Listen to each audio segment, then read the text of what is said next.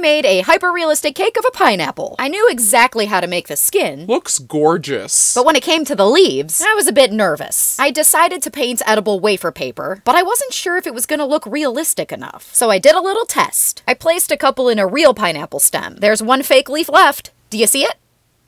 There it is. I felt like my edible pineapple leaves passed the test. So I placed them in a chocolate stem and placed that stem on top of my pineapple cake. What do you think? Does this pineapple cake look like the real thing?